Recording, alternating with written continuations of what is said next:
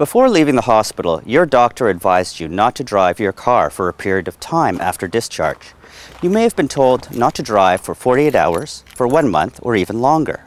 If you have a special driver's license, such as a Class 1 license and drive a commercial truck, or a Class 2 license and drive a school bus, you've probably been advised by your doctor not to drive for at least 3 months. For many of us, driving means our independence.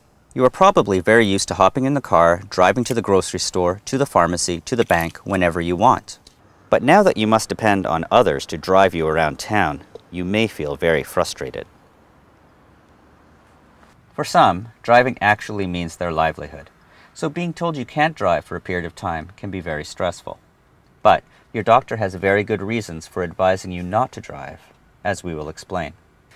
An expert panel of Canadian cardiologists got together and established guidelines for driving wait times for people having suffered a heart event, such as a heart attack, congestive heart failure, or who have undergone special heart procedures. The driving wait times have been determined by assessing or looking at the risk of harm you are to yourself and to other drivers. That is, what are the chances that you will suffer a sudden heart event when you are behind the steering wheel and harm yourself or others? For people who have suffered heart attacks, the assessment of risk is based on a number of different factors, including the type of heart attack you suffered, the severity of the heart attack, and the type of treatment you received while you are at the hospital.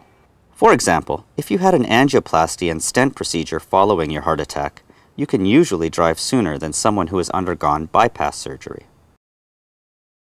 The type of driver's license you hold will also determine how long you have to wait before you are able to drive. For the most part, private drivers spend less time on the road compared to commercial drivers, and they drive vehicles that are less likely to cause harm in the event an accident should occur. Therefore, private drivers can often drive sooner than commercial drivers because they pose less of a risk to others compared to commercial drivers. You may also have other medical issues that need to be considered when determining your risk of harm. Ultimately, your wait time before driving is at the discretion of your cardiologist.